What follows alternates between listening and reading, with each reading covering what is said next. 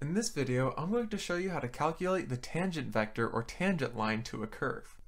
The idea is that if we're given a curve C, which is defined by a vector function r equals r of t, then the derivative r prime of t gives a vector that is tangent to the curve at r of t. So to break this down, we're given a curve C, that might be just the squiggle here, and the curve is defined by this vector function r equals r of t. That just means when we plug in t into the function r of t, that gives us a point on the curve. And as we increase or decrease t, that traces out more points along the curve. Now the big idea here is that if we know the vector function for the curve, then we can find the tangent vector to any point by just computing the derivative r prime of t. Now, say we want to find a vector that is tangent to the curve at r of t. So say we plug in for t here and we find where that spot is on the curve, and say we want to figure out what vector is tangent to that spot on the curve. Well, the big idea here is that we can find the tangent vector by just computing the derivative of the function which provides us with the curve. All we have to do is differentiate, and that gives us a tangent vector. One last detail here is that this vector points in the direction of increasing t. So if the curve is going this way as we increase t, then the vector is going to go that way also. The tangent vector will point along with the curve in the same direction. Okay, so now that we know the big idea here, let's put it to use in an example. In this example, the unit circle is traced out by this vector function r of t equals cosine of t sine of t. And we want to find the tangent vectors at these values of t, 0, pi over 3, and 3 pi over 2. So first of all, how do we find the tangent vector to this curve at any point t? Well, remember, the big idea is that all we have to do is differentiate. We just need to find r prime of t. And we can do that by taking d over dt of that vector result here. D over dt of cosine t sine t. And the way we do that is we just take the vector, which is the derivative of each component. So take the vector of d over dt of cos t as the first component, and then d over dt of sine t as the second component. And what does that come out to? Well, derivative of cosine is negative sine. So first component, negative sine t, and then derivative of second component, derivative of sine t, is just cosine t. So there we go. That's our result. This right here is our tangent vector at any point t. Now we want to find the tangent vector at these particular points for t, so all we have to do is plug in t and evaluate the result. So r prime of 0, for example, is just, well, negative sine of 0 and then cos of 0. And that comes out to, well, sine of 0 is just 0, so negative 0 is still just 0. And then cos of 0 is 1, so 0, 1. Why don't we put this vector on our diagram here? So this 0, 1, that's just going upward. We're starting at the point given by r of 0, and then we're going upward here. So here we go. That's r prime of 0. And does that look like a tangent vector? Well, yeah, it sure does. The tangent vector is just going straight up, and that looks pretty accurate. Okay, that looks good. So how about r prime of, next one is pi over 3. All right, so let's do this. So that's going to be negative sine of pi over 3, and then cosine of pi over 3. And then, so negative sine of pi over 3. Well, sine of pi over 3 is just, that's just root 3 over 2, and then a negative in front of it because negative sine. And then cosine of pi over 3 is just a half. Okay, so now let's try and draw this on our diagram. So we see that it is going to the left by negative root 3 over 2, going up by a half. So it's going to the left a little bit more than it goes up. So yeah, that seems about right. It's diagonaled, but going towards the left a little bit more than it goes up. Great, so that's our prime of pi over 3. Oh, we can also see that our tangent vectors are going in the right direction. The unit circle, as we increase t, the unit circle traces out this way, and that is indeed the direction that our tangent vectors are going in. Okay, so great. So we've checked that one, and let's just do the last one. T equals 3 pi over 2. So r prime of 3 pi over 2 is just negative sine of 3 pi over 2, and then cosine of 3 pi over 2. Well, what is that? Sine of 3 pi over 2 is negative 1, and then if we apply a negative to that, then we get just positive 1. And then cosine of 3 pi over 2 is 0. So 1, 0. Let's plot this here.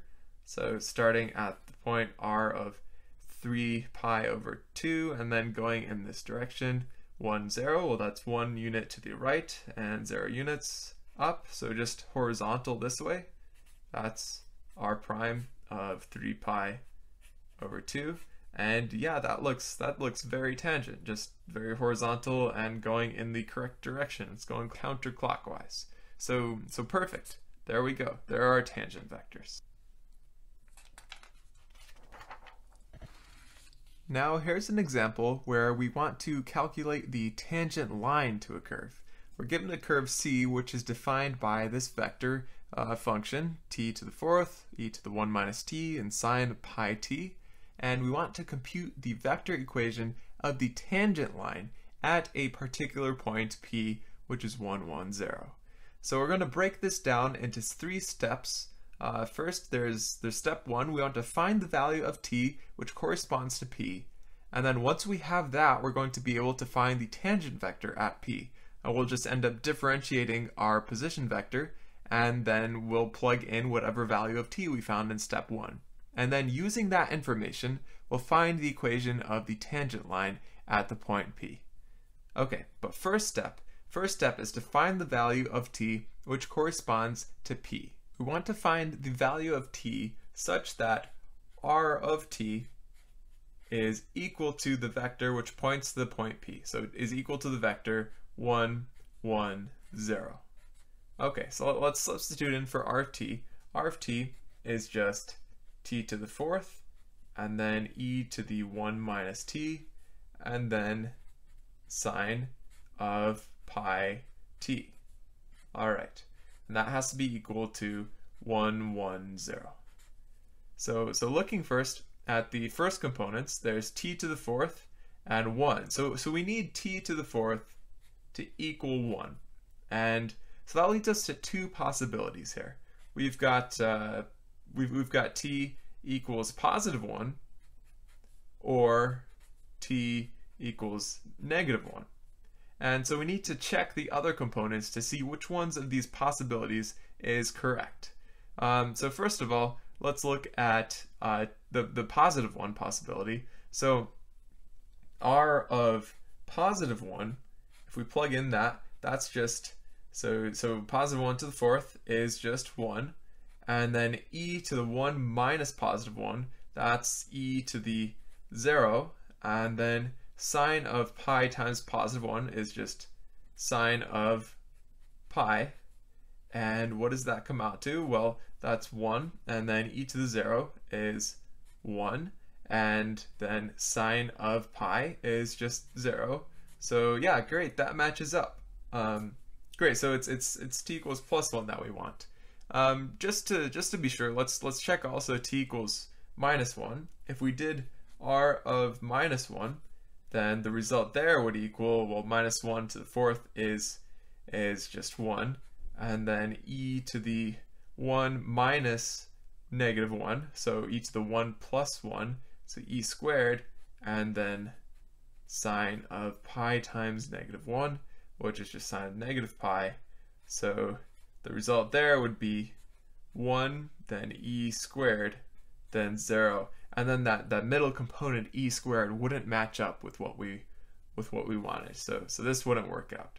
Okay, so t equals plus 1. That is the value of t which corresponds to P. Great.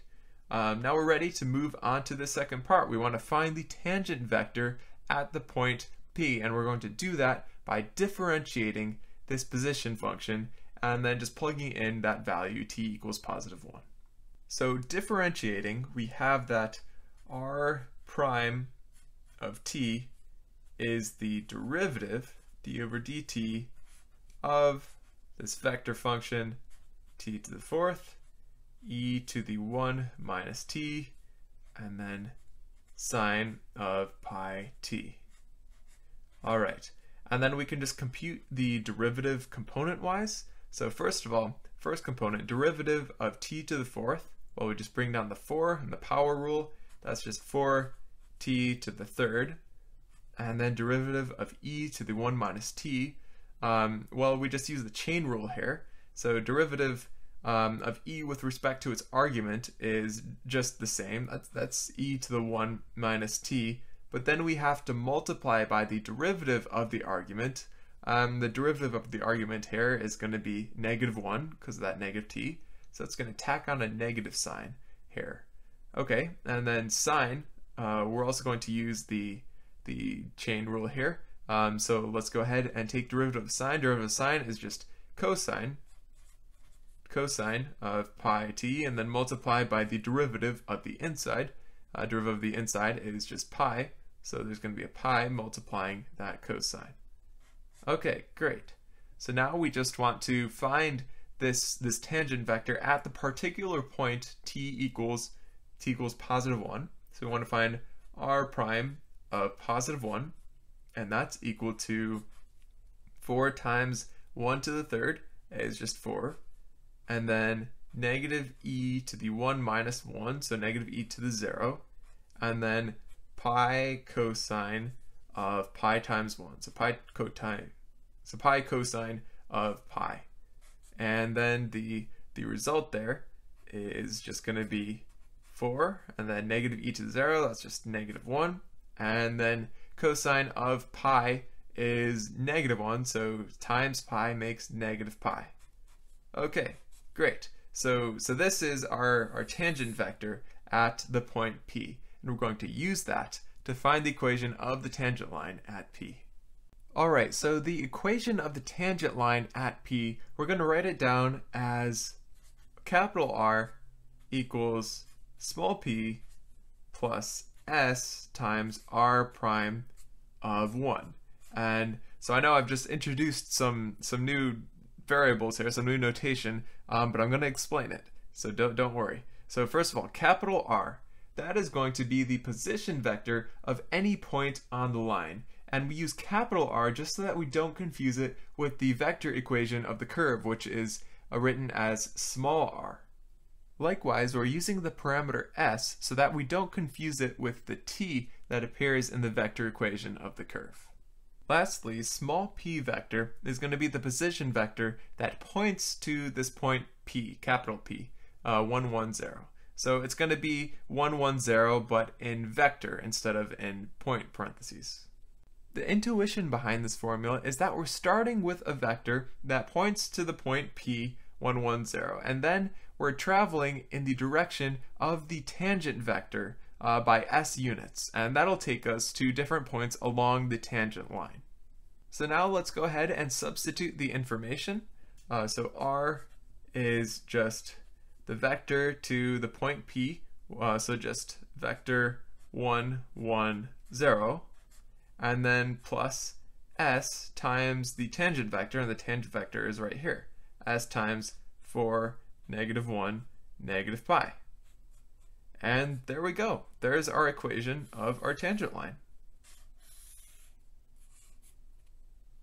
In the future, we'll also learn how to use the tangent vector to compute other geometric properties of vector functions, such as calculating the angle of intersection between two curves.